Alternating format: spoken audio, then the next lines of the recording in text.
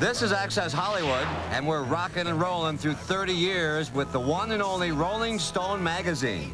On the cover of the Rolling Stone.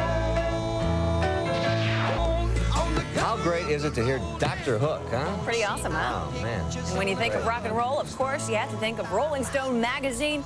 Now, believe it or not, an incredible 30 years old. Hi, everybody. I'm Nancy O'Dell. Hi, Nance. Hi, folks. I'm Pat O'Brien. We've got an insider's look at the #1 music magazine, Rolling Stone. For 3 decades, it's been setting the trends in music and even in fashion. It's a who's who and a what's what of the hottest sounds, coolest styles, and basically all things rock and roll. You're absolutely right. And one man is responsible for this successful magazine, Jann Wenner, who joins us now for this hour of music from his office in New York City. Well, thanks. It's hard to believe it's been 30 years since we started Rolling Stone. In that first issue, we sold 5,000 copies. One interview stands alone in Wenner's mind: John Lennon, an artist who would play a big role in the history of Rolling Stone. I think what we couldn't foresee was the kind of role that John Lennon would play in the development of Rolling Stone itself. A feeling also shared by John Lennon and Yoko Ono's son, Sean. The relationship between my parents and Jann and Rolling Stone throughout the years has been really kind of personal, and, you know, I think they helped each other out at different times when they both needed it.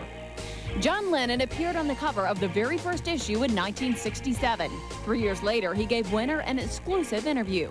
Given a year after the Beatles broke up, Lennon revealed his feelings on the Fab Four's artistry, as you will hear in this rare audio interview recording.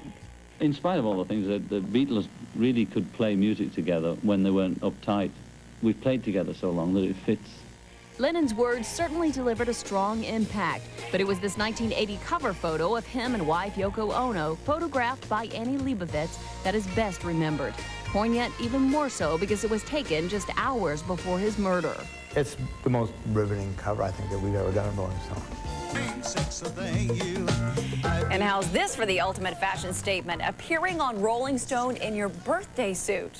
Well, many stars have done it. Jennifer Aniston, Brooke Shields, Demi Moore, and the Red Hot Chili Peppers have appeared in the buff. The only couple to pose nude, John Lennon and Yoko Ono. What a cover that was. Well, bearing all for a magazine shows how powerful and influential Rolling Stone has become over the last 30 years. All of us here at Access Hollywood would like to congratulate the folks at the magazine on reaching this milestone. And thanks to Jann for being a great guest host, Jann. More music stars are on the way in just a moment here. Dick hasn't always been on target with his picks. He admits in the early 60s, he thought a group called the Beatles was going nowhere. That's one I missed. I thought it was highly derivative music. It was borrowed from Chuck Berry and the Everly Brothers and Buddy Holly and the rest. The only thing different was they had these goofy haircuts and an English accent. And I misjudged entirely what the audience reaction was going to be. And boy, did I ever miss. With all the memories come mementos, and Dick's office is a virtual museum of rock and roll. This is a picture of the Beatles in the original Cavern Club. And let me show you this.